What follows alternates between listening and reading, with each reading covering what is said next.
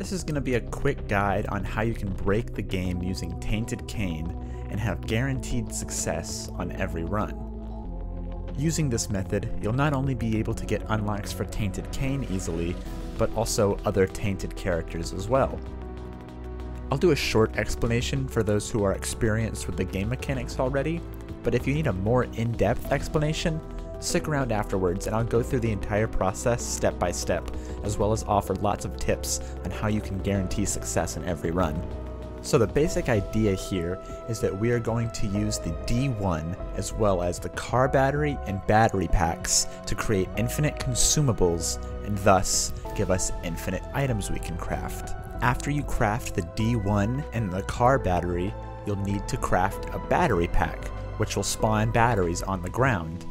This will basically give us infinite charges of the D1 and infinite consumables which we can craft with. If you don't have access to all the consumables you need on one floor, it could be a smart idea to create infinite batteries with multiple battery packs and then craft a D20 to re-roll those batteries into random consumables. Now from here, you're pretty much good to go and you can craft any item you want as long as you know the specific crafting recipe. Or you can just fill up your bag with anything you want and create random items until you feel that you're strong enough to continue the run. Now for those that need a little bit more explanation on what's going on, let's go through this a little bit slower and talk specifically about every step of the process. How Tainted Cain works is that he cannot pick up normal pedestal items. Whenever he tries to, they'll turn into a random selection of consumables. And using the bag of crafting allows you to craft those consumables into items using specific crafting recipes. So when starting a run as Tainted Cain, it is very important that you do not pick up any of the consumables that you find throughout the floor unless you feel that you need them to get other consumables. For example, using a bomb to blow up a stone chest, or a tinted rock, or using a key to open a golden chest. I started this run on an XL floor for the sake of convenience. Having all these consumables on one huge floor really makes things simple, and I was able to get every single item I needed on Basement XL. However, consumables in the bag of crafting do carry over from floor to floor, so don't feel like you have to complete everything on one floor. Now, it's very important to remember that every item has multiple crafting recipes, so depending on your run, you need to judge what consumables to use on certain crafting recipes ahead of time. So what I did was I went through both item rooms and I destroyed both items and did not pick up any consumables or put anything in the bag of crafting until I had a good idea of what kind of drops were on the floor. I looked at the list of crafting recipes on platinumgod.co.uk and I decided that the easiest crafting recipe, given the consumables that dropped on my floor, was going to be 5 hearts, 1 nickel, 1 penny, and 1 pill. This crafting recipe yields us the D1. The D1 is an active item that when used duplicates a random consumable item on the ground in the current room you are in. And for this guide, the D1 is required. There are other ways to do this, but I have found that this is the easiest and most consistent way to do it. So if you have not unlocked the D1, I would highly recommend it. So now that we have the D1, we need to craft the car battery. The car battery will make it so that our active items are used twice every time we use them, thus creating 2 copies of a consumable item every time we do the D1.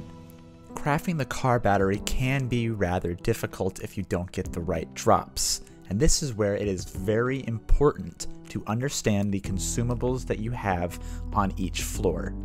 If you do not have the consumables necessary for the item on the floor, you should take whatever you can get and move on. Right when I was about to do so, I became extremely resourceful. Judging by all the crafting recipes possible, it did not seem like I was going to be able to craft the car battery, but eventually I found the super secret room, which contained a fortune-telling machine, which after giving it a couple of pennies, yielded a tarot card. which allowed me to craft the car battery. This just goes to show how resourceful you need to be with this character. Tainted Cain runs are not going to be fast. You have to be slow and you have to take your time and figure out exactly what you need and what you have given the consumables that are dropped. And now that we have the car battery, we can make the battery pack, which is a far easier crafting recipe to accomplish. Not only will the battery pack instantly charge our D1, it will also drop batteries on the ground that when picked up will also charge our D1. This, mixed with the double active from the car battery, will now create infinite batteries, and thus give us infinite charges on our D1. And with these infinite charges, we can create infinite consumables of any type in order to create any item that we want. And while it's not necessary, I would also recommend crafting the battery, which allows us to have 2 charges of our active item. While this item is definitely not required, it does make the whole process a lot easier and quicker. The main consumables that you're going to need for each crafting recipes are red hearts, pennies, bombs, keys, spirit hearts, and nickels.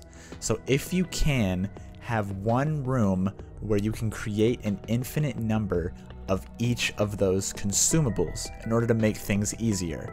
And also, to cut down on time, I would recommend creating more battery packs and having infinite battery rooms closer to the rooms with your consumables, just so there's less time running back and forth from creating a consumable and getting a charge for your D1. Nickels and spirit hearts may not spawn naturally on your run, so if you need to, it's a good idea to craft the D20 in order to re-roll your consumables. So what you can do is create infinite batteries through battery packs and the D1, and then re-roll all of those batteries with the D20 into random consumables. I would also recommend crafting the school bag so that you can hold 2 active items and have the D20 and the D1 at the same time. I know this may seem like an overwhelming cluster of items, but trust me, this is going to be extremely helpful in getting the more powerful items in the game. And now from here, you can make pretty much any item that you want. Your basic build is going to want to consist of great offense as well as defense to protect yourself from the stray bullet that may hit you if you're going too fast. For offense, my go-to build is Rock Bottom, Polyphemus, Soy Milk, Monstro's Lung, and Sacred Heart. This will give you an insanely high damage as well as rate of fire and homing missiles that will pretty much shred every boss in the entire game. But if you don't have Rock Bottom unlocked, which is unlocked by beating Boss Rush mode with Jacob and Esau, you can pretty much just make any powerful item combination and it'll work. You can do Brimstone and Sacred Heart, you can do Mom's Knife and Sacred Heart, Brimstone and Ipecac. Pretty much anything you want will work as long as you have enough damage. I planned on turning into Tainted Lost, so I went a little overboard on defense. I took Holy Mantle, Guardian Angel, 9 Lives, Halo of Flies, Psy-Fly, Ghost Pepper, and 2 more Guppy items just to complete the transformation. At this point, you'll be doing enough damage to where you won't really need defense, but it's just in case to make sure that your time is not wasted.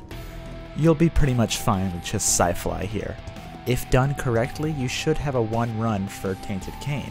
But if you want to use this to complete other Tainted Cain's unlocks, all you have to do is craft Clicker. Clicker is an item that allows you to transform into another character. Beating the game this way will count for unlocks toward that character. So this means that we can easily get unlocks for Tainted Lost, Tainted Lazarus, Tainted Jacob, any character you want. Now, there are a few catches when it comes to Clicker. This will only work in transforming you into other tainted characters. This does not work for transforming into normal characters. Another caveat that comes with Clicker is that it removes the most recent item that you've picked up. This can be circumvented by crafting a bunch of random items for clicker to remove whenever you use it. One of the easiest items to make is Rotten Baby, which is only 8 batteries, which is very simple considering all the batteries we have lying around. While this method is very tedious and will take a very long time if you want to craft specific items, it is worth it for guaranteed unlocks on these very annoying and difficult to play characters. However, you should realize that this is basically cheating, so don't go around bragging that you've got all the completion marks on Tainted Lost just because you used this exploit. However, it is legal, it's in the game, the developers intended for these items to be used this way, so don't let anybody make you feel too bad for doing it. And that's pretty much all you need to know. This is only the combination that I like to do because it's the most fun. If there's any other item combination that you like to make when crafting, let me know down below. And if this guide helped you, consider leaving a like and subscribing to the channel. Thank you so much for watching, and I'll catch you guys next time.